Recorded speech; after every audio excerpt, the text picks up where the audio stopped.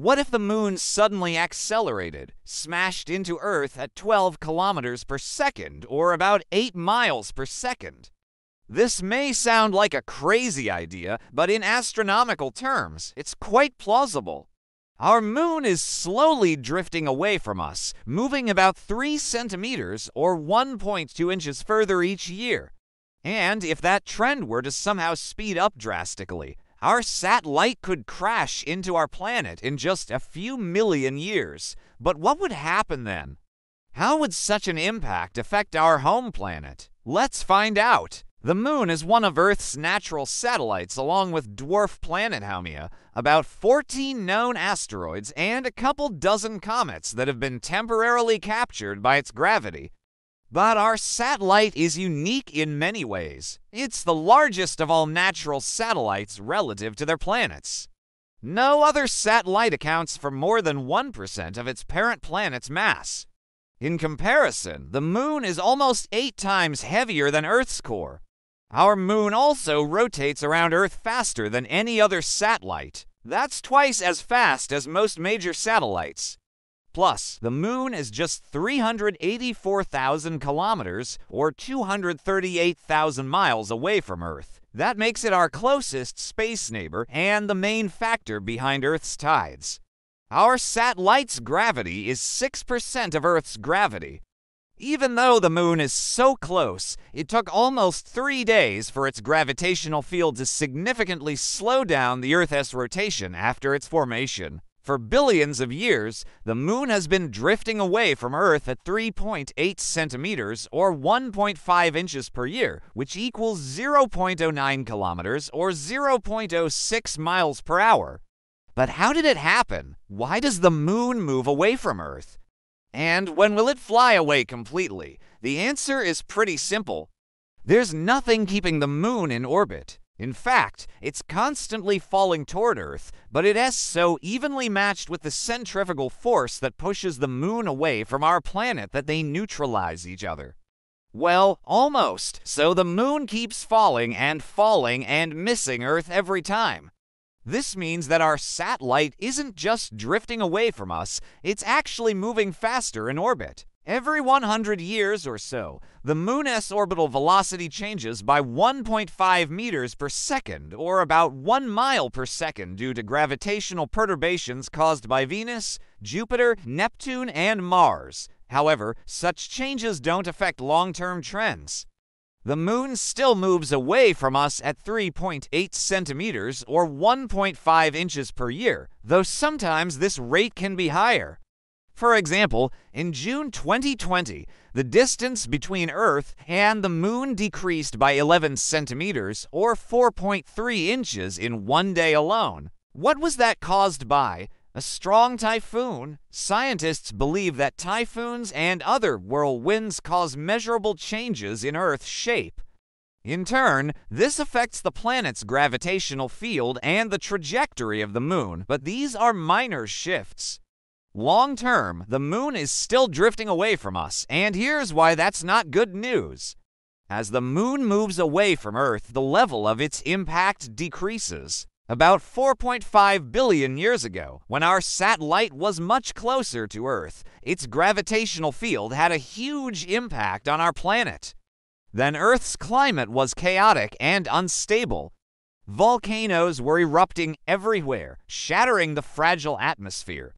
The young Earth was constantly bombarded by meteorites, and the impacts were very powerful because the atmosphere was much thinner back then. Life couldn't emerge in such conditions. The moon helped stabilize the climate on Earth. It slowed down volcanic activity and protected the planet from large meteorites. But over time, the moon's influence became weaker, and now it can't stop small asteroids anymore. For example, the Chelyabinsk meteor that exploded over Russia in 2013 went unnoticed until it was too late. If the moon were closer to Earth, its gravity would have drawn the asteroid's path.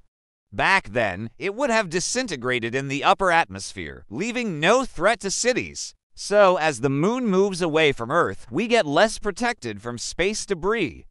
In the future, the moon will cease to protect Earth from dangerous objects, but it'll take millions of years. Currently, the moon is moving away from us at a safe speed. However, there have been cases when our satellite suddenly changed its course and moved even closer to Earth. Those were supermoons. It happens when the full moon coincides with the moon's closest approach to Earth in its orbit. The last supermoon occurred in March 2017. The next ones will be in August and September 2023. Can a supermoon turn into a super collision? Yes, it can. If the moon moved 50 times faster, it would crash into Earth in just a few million years. It sounds scary, but this scenario is quite likely. In astronomical terms, the moon flies around Earth at a low speed. It'll run out of orbit in about 50 million years and fall to our planet. Then our satellite will either burn up in the atmosphere or fall to Earth as a huge meteorite. But maybe the moon will accelerate even earlier. If it were twice as fast, it would crash into Earth in about 2 million years. If 3 times as fast, it would happen in just 1.5 million years. And if 10 times as fast, the moon would smash into Earth in only 500,000 years.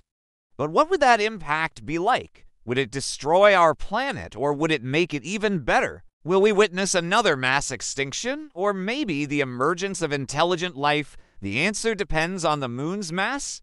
Modern research shows that even if the moon were just 2 times heavier, its gravity would be comparable to Earth's gravity. Back in 2005, scientists Greg Laughlin and Richard Panek even wrote a whole book called The Fall of the Moon. They describe a fictional world where the moon abruptly doubles in mass, causing earthquakes, tsunamis, and terrible volcanoes.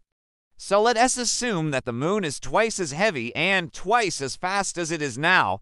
What would happen if it suddenly accelerated and fell to Earth?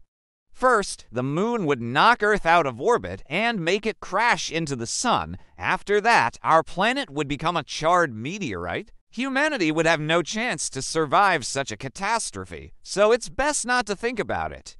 But let's imagine that everything would go differently. Maybe the moon wouldn't gain much mass, just a bit.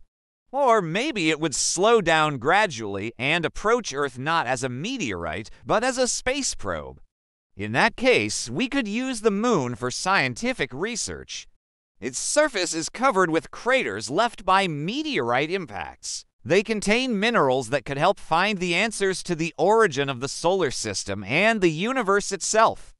Plus, the moon's soil contains helium-3, an element that can be used to power future thermonuclear reactors. The moon might also help us survive the climate change that we caused ourselves. In 2024, NASA plans to launch the first missions to study the moon in 50 years. Artemis program will bring astronauts to our satellite again and build a research base there. We need to explore the moon's resources before we mine them. And who knows, maybe someday people will live there. We're already making plans for the future bases on the moon. Some experts suggest creating settlements in craters near the poles where there is ice that can be used for drinking and greenhouse farming. Others want to build research centers right on the moon's surface. What do you think? Should we colonize the moon or leave it alone? And what would you like to find out about the moon? Let me know in the comments. And thanks for watching. See you later.